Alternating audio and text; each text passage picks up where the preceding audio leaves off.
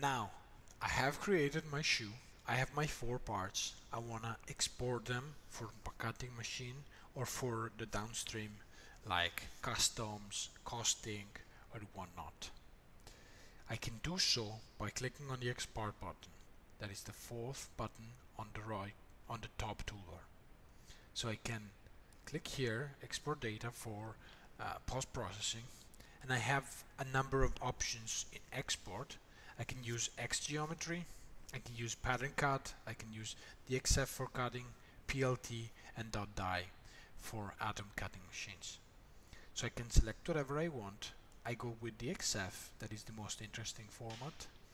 I save, and here you can see that I have another prompt, and here I am asked which part and sizes. I don't have grading information, so size is going to be the sample size that I have in the model, and which part I can select, for example, the heel counter. I'm not interested in having that, and so I'm going to export Strobel, toe cap, and upper.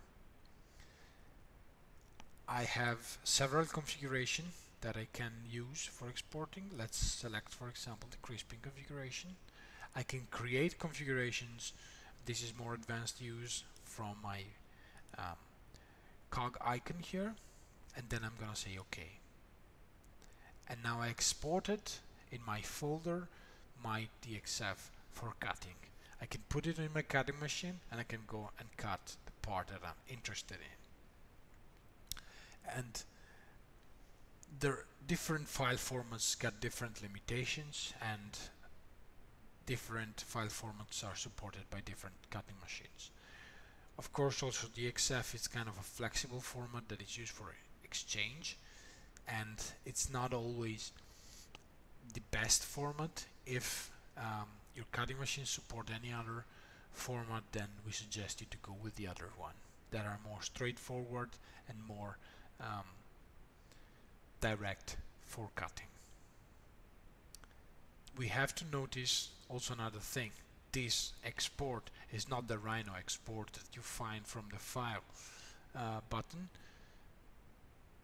This export, the export from Rhino, export selected, will allow you to go to a number of formats, but will not take care of what you created in your model. It will not know what a boundary is, it will not know about markers and steps, while our export will export information for cutting or post-processing.